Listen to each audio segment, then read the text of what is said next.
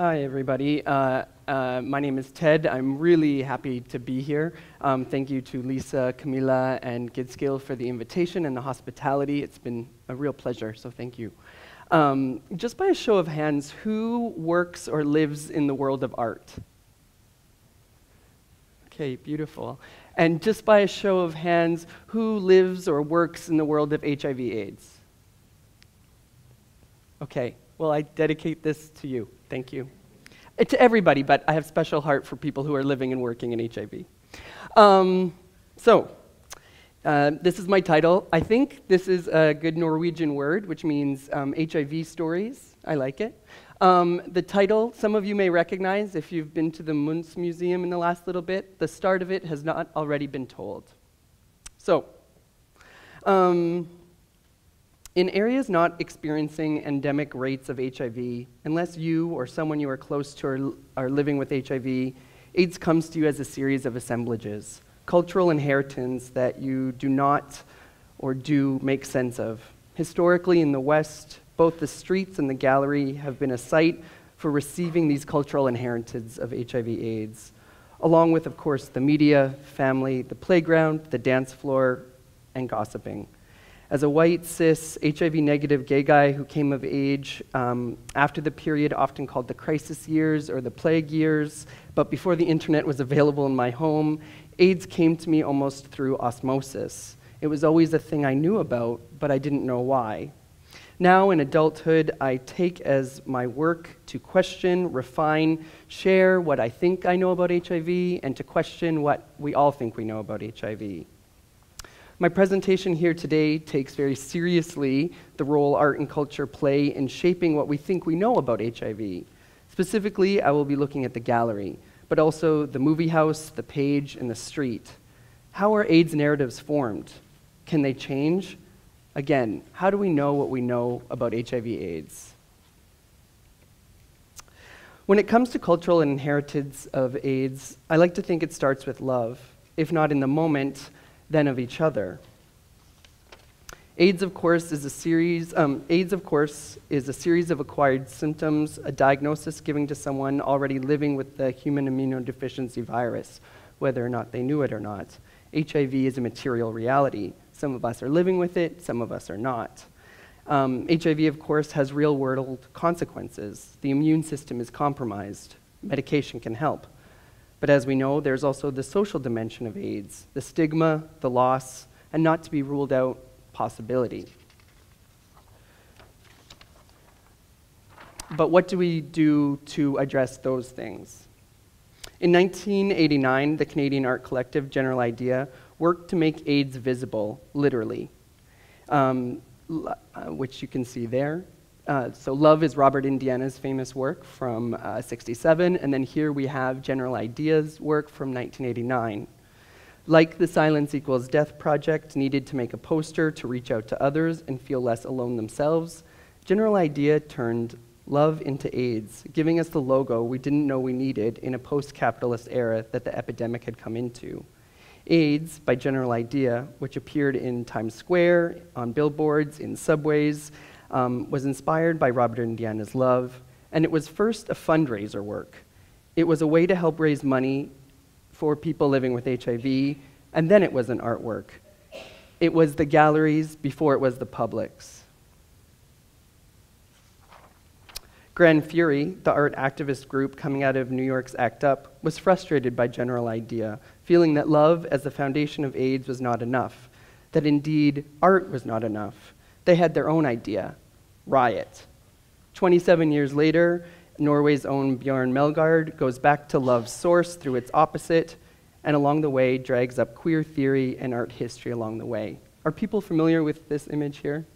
Yeah, maybe by a raise of hands, I can only see heads. Okay, right, okay, oh, so timid. I'm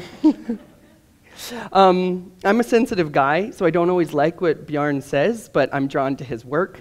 I have a version of this poster above my bed in Brooklyn, and I followed closely Beyond Death, the project that he did for Norway in the Venice Biennale in 2011. Like me, I'm saying his name wrong and I'm just embarrassed, so I'm just going to keep saying it wrong and we're all going to get used to it. Like me, Melgard uses AIDS as a text to understand the world, using it to help him think through notions of sex and gender, but also he uses AIDS to think about race, class, geography, and theory. He is not alone in this way. Jordan Wolfsonian created a video called Raspberry Poser, in which the HIV virus bounces through New York Soho with Beyonce's Beautiful Nightmare as a soundtrack. Ian Bradley Perrin and Vincent Chevalier, young men living with HIV, work through their exposure to HIV-related media as mediated flat in the Tumblr, Instagram ecosystem in which they were raised. Your nostalgia, they argue, is killing them because the easily scrollable visions of the past is more compelling than their lived reality. They're being ignored. And of course, there's our own artist with us today, Zahat Zanelli, whose photo projects often include Black lesbians living with HIV, an all too neglected population in the worldwide discussion around HIV. In the US, though, the works I just mentioned are the exception. We are recovering from what I call the second silence. This is a period from 1996 to 2008 in which HIV/AIDS was no longer discussed in the public realm as it once had been. So as some of you may know, 1996 is when the introduction of life-saving medications was available, and I'll explain 2008 for a second. But basically, the second silence is a severe decline in the space HIV took up in public. Meanwhile, ongoing was scientific and political breakthroughs, artistic and cultural production, new diagnoses, and the impact of HIV/AIDS on our identities and experiences. The takeaway, kind of important, is AIDS went from a public concern to a private experience. Services for people living with HIV were systematized, grassroots activism went deep underground, becoming practically undetectable for people newly diagnosed. It's during this period that I came of age, for example. Leading us out of the second silence is something I suggest can be called the AIDS crisis revisitation, which I think starts around 2008 with the creation and the circulation and the reception of media about HIV/AIDS, specifically for people that weren't there, whether due to age or geography. It's a way of explaining history, assuming that it's new to people. So on walls, screens, and in discourse, mass death and community response are remembered through culled and curated video and film footage, photos and ephemera from personal collections, as well as individual and institutional archives. Footage of pre-regentrified urban centers populated primarily by passionate white 20-somethings fighting for their lives conjure up memories and trauma for many who are there, a possible displaced nostalgia for those who are not there, and a desire for many to be able to return to such an engaged moment, but without the loss. The AIDS crisis revisitation is both helpful and fraught, and at this point, it's too narrow to be fully or truly instructional or liberative. So some examples, famously a film called Sex Positive, the Oscar-nominated film How to Survive a Plague, which somebody pointed out is basically just like a superhero movie in which 5 white guys save the world. Of course, there's the ongoing work around David Wojnarowicz and Robert Mapplethorpe, and all of this is wonderful. These are histories that we're in danger of losing, but as you can tell, there's also something too narrow about this. HIV did not and does not only affect white, middle-class gay men. So, some people have described it.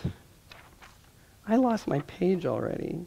Some people have described it, such as Tyrone Power, as it seems that the plague years, as they're being remembered and canonized, appear in memory as decidedly white and middle class. This is a problem. It doesn't give space for all the other realities concerned with HIV/AIDS. Another example, and one that I'll be talking about a little bit more here, of the AIDS crisis revisitation, specifically the first wave, which is this kind of concept I'm talking about around the whiteness and the gayness, is this exhibition that's touring in the US right now called AIDS Crisis Revisitation. It was curated by Jonathan Katz and Rock Hushka, and it understands itself to be a groundbreaking exhibition underscoring the deep and unforgettable presence of HIV in American art. It introduces and explores the whole spectrum of artistic responses to AIDS, from the politically outspoken to the quietly mournful, surveying works from the early 80s to the present. So In theory, this is wonderful and this is very important. Katz has done a powerful job with this show. He's trying to show that HIV/AIDS had a deep, deep impact on the American art world, not just through the loss, but also that artists such as Felix Gonzalez Torres were able to use their minimalism, their love of beauty, and their material to bring HIV and to bring death and to bring sexuality into an otherwise uninterested gallery world.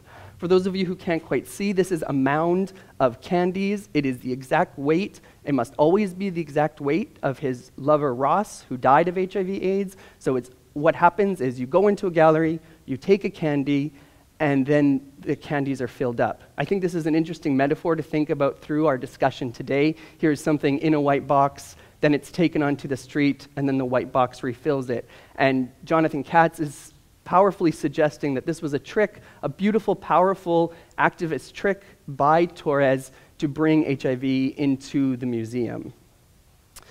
Sadly, though, there is a limit to the work that Katz's show is doing. Just before it closed in Tacoma, the first stop in its national tour, a young group of activists called the Tacoma Action Committee staged a die-in at Art AIDS America. They were all young people, of color, and what they were protesting was the lack of black people in the show. The show had over 160 artists, less than 5% of them were black. This is a problem no matter what, but this is even a bigger problem when the show's focus is on HIV/AIDS, and even the CDC in America understands that in the United States, African Americans and black Americans have the burden of HIV/AIDS. So they staged a die-in, they wore t-shirts that said, "Stop erasing black people," they chanted that, and they were escorted out. They made demands. They wanted more black people added to the show as the show went across the country. They wanted more black people and people of color hired at the museum, and they wanted the staff to undergo diversity training because they'd had some incidences of racism at the museum. All three demands were met. This was a success. But this didn't mean that the protest was over. Kia LaBeija, the only black woman in the show, created this image and wrote a text. I think, again, this is a very fitting title for our journey here today. It says, "Your white walls can kiss my black ass." So what do white walls mean when they're not welcoming, when they're not hospitable? Her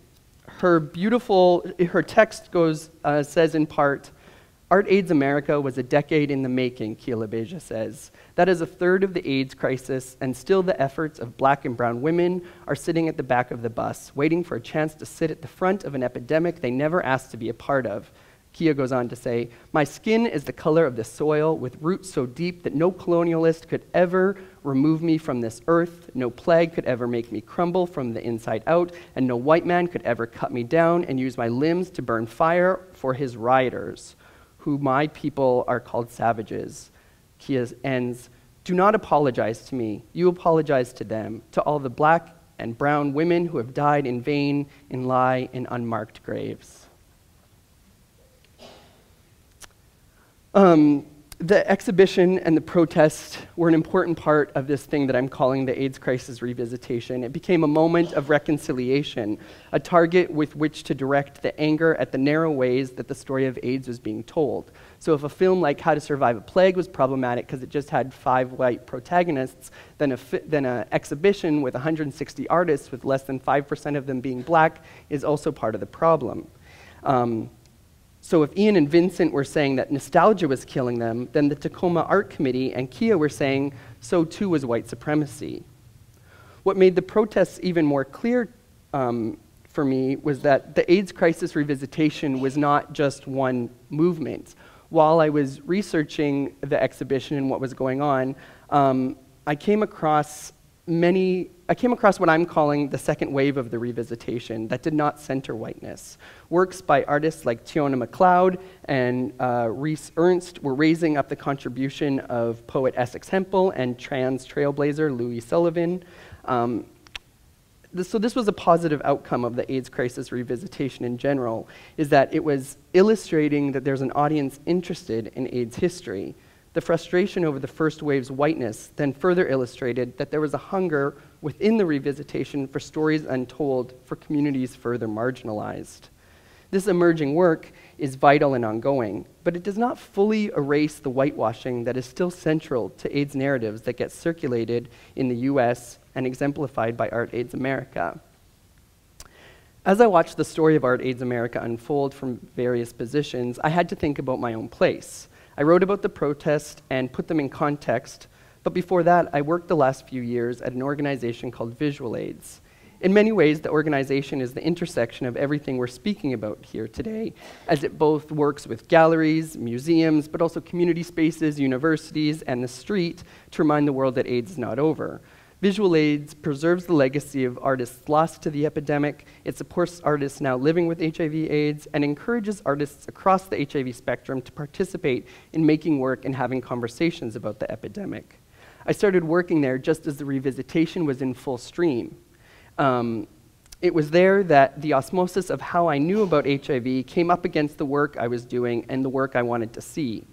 While Visual AIDS was not a part of the whitewashing of the AIDS crisis per se, we were proximity. We had allies, partners, and friends that were doing the whitewashing. Also, through Visual AIDS, I was a catalog contributor to Art AIDS America. And Visual AIDS had artist members that were in the Art AIDS America show. Interestingly, though, the more I did this work, the more I needed to get out. I was interested in doing the work. I was interested in leaving the dominion of the art world so that I could see HIV/AIDS from a different perspective. I knew that as long as I stayed in the art world, I was going to continually be centering white people and predominantly gay white men as it came across in HIV/AIDS. What always frustrated me while I was doing this work is that the story of AIDS always is supposedly beginning in 1981 with the CDC report and then the New York Times report. But this didn't make sense to me. How could a plague just start in the middle of a city just with white gay men? So I started to go back and do research about the names that I'd come across that no one had done anything about. And often what you would see is that one thread led to another thread. So before I knew what I was doing, I started a Twitter feed, a hashtag called OurHerstory, and I just put up interesting things about HIV/AIDS that people were never talking about. So whether it was the Japanese-American man who started Critical Path, which was a newsletter containing early and comprehensive HIV treatment, or if it was about little Elvis, who already in 1988 was pleading for people to understand that the crisis was not over. Then I came across this name, Robert Rayford. He died in 1969 of what was confirmed in 1987 to be of HIV. To me, this was fascinating. How come we never told this story? Why don't we talk about Robert Rayford and HIV/AIDS? Well, maybe as Europeans, you all know better than I why North Americans didn't talk about Robert Rayford. As I think was kind of mentioned in my intro, I quit Visual AIDS to go to a seminary. Now, I don't know if people know what a seminary is, but I sure didn't 6 years ago. But basically, it's where you can learn theology. I went there because one of my mentors went there, and it was a place where you could learn about race and religion in the United States, which I see as having a huge impact on HIV/AIDS. While I was there, I had the chance to go to St. Louis for the summer, where Robert Rayford lived and died, and I began searching for more information about him. Sadly, there's not much available about him. He was 16 when he died. I'm not sure if he went to school. He was raised by a single mother. She died in 2011. His brother, who was a little bit older, died in 2007. No one took the time to ask them any questions in the years they were alive, and very little public records remain about Robert. What I did find in my research, and you should know that my research is ongoing, it's not all lost, what I did find in my research is a key to the puzzle. The same week that the news of Robert Rayford's death was confirmed to be HIV-related, a book called And the Band Played On, which is this canonical famous book about HIV/AIDS, was also released. And one of the most kind of pivotal plot points of that book, which was nonfiction, is this character called Patient Zero, who supposedly brought HIV/AIDS to America. This was a myth from the beginning. Patient Zero is based on a French-Canadian flight attendant named Dugas, It's also based on CDC information and the author's own imagination. It's been debunked both by scientists, by cultural scientists, and the editor of the book himself has come out and said that patient zero is not this thing that we should be relying on. But the same week that news of Robert Rayford came out, news of patient zero came out. And so America was left with a choice. Did it want to deal with the story of a young black youth in the middle of America for whom there no photos survive and his life and death only raise questions? Or did they want to attach themselves to an AIDS villain, which was already kind of brewing? By then we had Rock Hudson, who is AIDS leading man. We had Ryan White, who is AIDS innocent. Now we needed an AIDS villain. And this is who patient zero became. While I was at this seminary, so I guess to go back to this for a minute, what does this have to do with what I'm here talking about, which is gallery space, which is the gallery versus the public? Well, this is where seminary comes in handy, actually. Tracy West, who's a seminarian, suggests that ethics form where the story begins and our actions reveal our ethics. So what I found interesting was that 8 miles from where Robert Rayford lived and died was where Mike Brown, the young man who was shot by the Ferguson police, 8 miles from where he lived. And then 100 miles from there is where Michael Johnson lives, a young man who's spending 30 years in prison on HIV criminalization charges. Here you have a holy trinity of 3 young black men who have been forsaken by the state either through death, history forgetting, or imprisonment. It's revealing our ethics. Additionally, so if Robert Rayford's story shows us how black people are being neglected in the epidemic, and then we see that again 20, 30 years later in our art spaces, what we also see reoccurring is that when we choose patient zero as kind of the origin story of AIDS in the US, what we choose is people living with HIV as death causers, as outsiders, as villains, and as criminals. This is where we're going to break into Norway, and then I'm going to wrap up because I am already over time. According to the latest info, there are 5,622 people in all of Norway living with HIV, with 249 cases reported in 2014. This is a low number, and in fact, it includes people living with HIV who were previously diagnosed and then moved here after. So the total number of new cases is actually less than that. And yet, since 1992, as many as 20 people have been convicted under Section 155 of the Norwegian Criminal Code, which applies to a set of communicable diseases, but appears to only have been applied to people living with HIV. It's in one specifically ridiculous HIV criminalization case in Norway, a man living with HIV was convicted of attempting to infect a man already living with HIV. Why is there a law being used to criminalize people living with HIV in Norway, a country with a low new infection rate and a well-controlled epidemic? And why, in 2012, did the Norwegian Law Commission release a report supposedly done with Community that essentially recommended Norway continue to criminalize all unprotected sex by people living with HIV, regardless of the actual risk of HIV exposure? The lone voice of dissent on the committee was an activist, Kim Flanagan, living with HIV himself. I hope people know who this is. I won't get into him right now. Also happening in Norway in 2012 was the Oslo Declaration on HIV criminalization, which suggests the abolishment of HIV criminalization around the world. This is important because people around the world are being criminalized for HIV.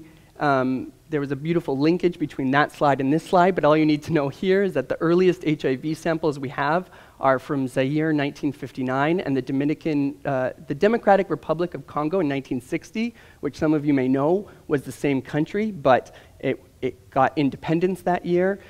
We often, as the AIDS crisis revisitation tries to suggest to us that AIDS is the story of homosexuality and maybe homophobia, but if we look at the long moment of HIV/AIDS history, starting here, maybe we can see that AIDS has much to do with homosexuality and homophobia as it does with post-colonialism, as it does with new technologies, as it does with Africa gaining independence, as it does with modernization. And this is where Norway breaks into history. Part of the reason I was excited to come to Norway is that the earliest cases of confirmed HIV-related death outside of North America are here in Norway, 95 miles from here. The Rode family is buried. In 1976, Bente, who is 10 years old, and her father, Arne, who is 29 years old, died of what was later confirmed to be HIV. We never talk about, I don't know if you guys talk about them. I've been doing random asks, and people don't seem to know who they are. Just by a raise of hands, who's heard of this family? Yeah, he was a sailor. And actually, he wasn't a sailor at the time of his death. He was a truck driver. But that's not as sexy, a truck driver. Well, it is to me, but whatever. So I went to go visit their grave, the dot. In this literature, it's always the Norwegian sailor was the first confirmed death, but no one really speaks of his daughter. And so this points to the bigger problem that women are continually being erased from the story of HIV/AIDS history. So not only is this family doesn't show up, but then when they do show up, the daughter is excluded. And you should also know that 5 grave sites down from here is the mother's grave, and she is even further lost. So I prepared too much, and I'm getting ahead of myself, but I hope you're getting something from my talk. What I guess I'm interested in are the AIDS histories untold, and when they are told, what does it mean? What does it mean in America when we start AIDS histories in St. Louis in 1969? How does that help us understand the Black Lives Matter movement? How does that help us understand that AIDS is still the leading cause of death among some black populations? Similarly, what does it mean if we think about Europe and AIDS in 1967? How does it help us understand any issues that... I don't live in Europe, so I'm going to leave that to you to decide what kind of questions could emerge from there. I would like to close to leave you with some thoughts. When it comes to the history of AIDS, here is Norway hiding in plain sight. If you ask most people around the world what they think of when they think about Norway, I'm sure AIDS is not even among the top 10 things. Similarly, when you say AIDS, I'm sure no one's going to say Norway. And yet, if we look at the history of HIV/AIDS in the world, Norway shows up at crucial intersections.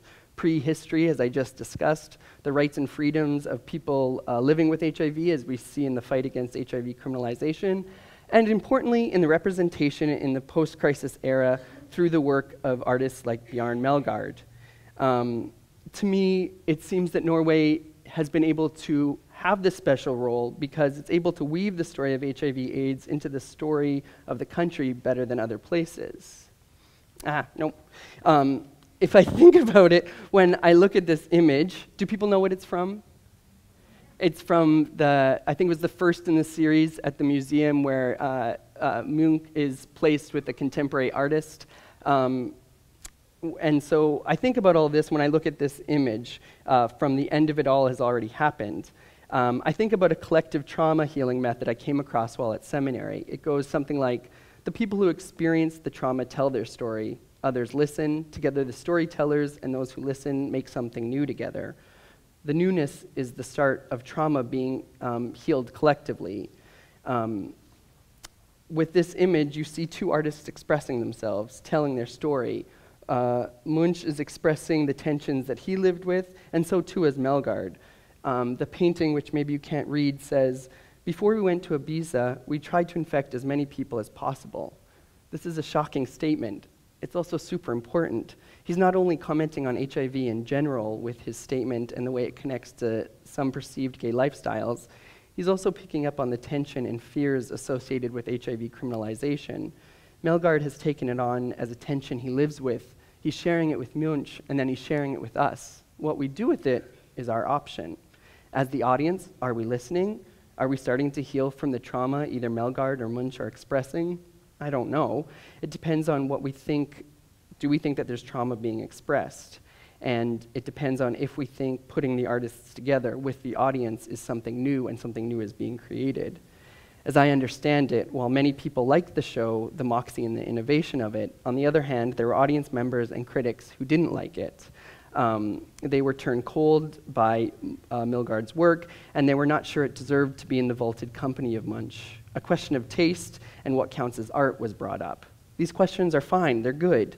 As we saw with Art AIDS America, criticism of art exhibitions becomes the intersection where the white cube and the public meet, and it's there that we have the capacity to hear the urgencies the public wants us to hear, be it about HIV or art, or be it about Black lives or HIV criminalization. Thank you.